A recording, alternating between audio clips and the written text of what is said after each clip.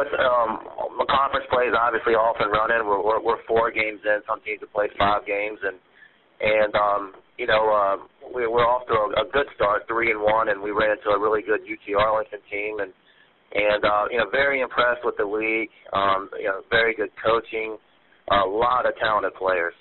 Guys that are just making tough shots and are athletic, that have been extremely challenging for us, and then obviously we got a tough game on Thursday night with the first place team coming in here and defending champion Lafayette, and we're excited about it. We have our students back in school, and we haven't had many home games in December and January, so it's good to be back in front of our fans and play some home games in front of our students as well.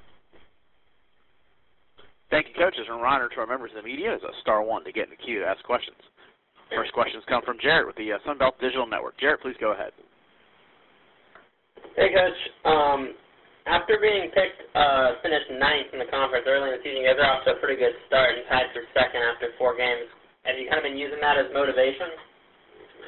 No, we never even brought that up, and it's such a long distance race, and especially I believe, if I'm not wrong, we're the only league that plays 20 conference games. So to play 4 games, or some teams that play 5, I mean, we're just getting started. So we want to grow, we want to keep getting better. That's the only emphasis we put on our guys. We don't talk about who picked us where, anything like that.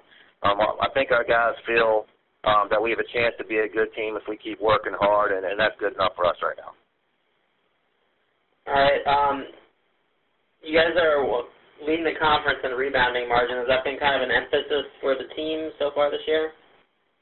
Well, the thing is, we did the same rebounding drills last year as we did this year, and last year I had a 6'6" center and a 6'3" 4-man, and the rebounding didn't work quite as well. But now I have a big 6'9" center, and I bring another 6'9" athletic guy off the bench, and have some guys who have a natural knack to rebound. So the rebounding numbers have been better. It has been an advantage for us. It's been a strength of our team.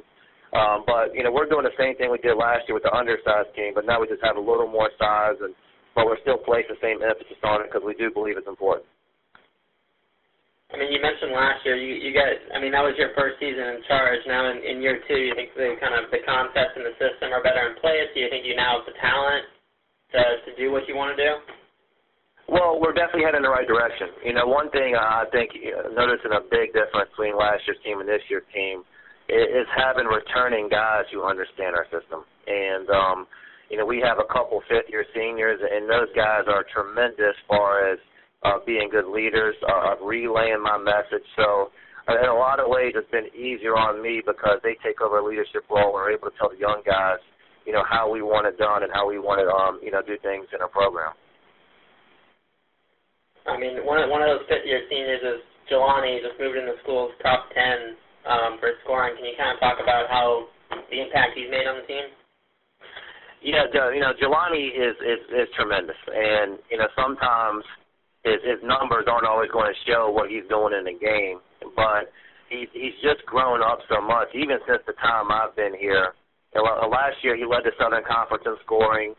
And this year, and he understood that the team wasn't as good as we were supposed to be or could have been because we didn't win a championship last year. But he's willing to sacrifice and do whatever it takes for the team to win. And whether it be sacrificing points or playing defense or doing important things, getting the loose balls, he does everything for our team. And, he's seen every type of defense so far. People have trapped him, they've denied him and everything else. And he's getting used to that. He has other good players around him, and he's willing to get everybody involved. But his number one focus is winning, and he's been a tremendous leader, and I'm really proud of him. All right. How has non-conference play kind of prepared you for the beginning of the long 20-game conference season?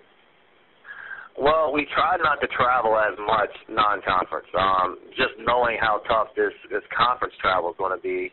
And we only had one time we took a flight. It was the first game here to Illinois. But, so we played a lot of home games. We were trying to get an identity as a team, adding new guys and guys in different spots. So we made some strides, but, we're still, I think learning roles, learning identity. We're nowhere close to where we want to be, but the non-conference stuff definitely gave us an advantage on learning a lot of those things. All right, you said you weren't close to where you want to be. What do you still want to see improved on? Well, I was really proud of the guys the last 2 games on the road because I think we started understanding roles and understanding time and situation and where guys are supposed to do and some of the details of the game.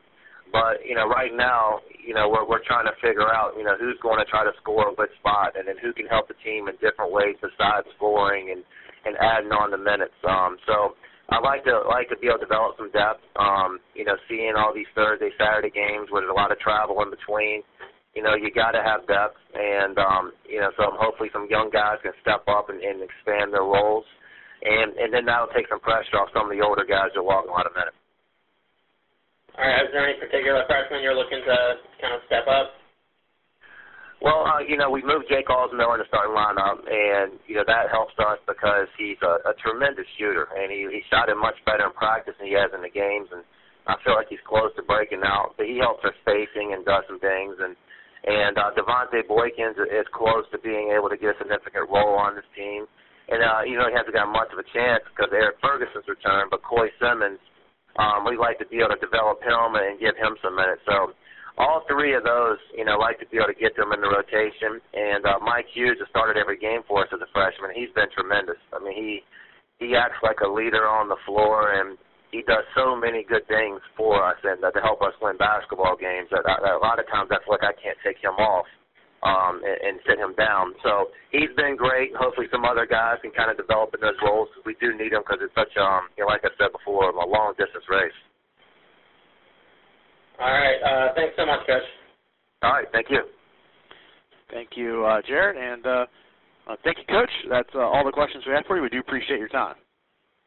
All right. Thanks for having me. Thank you.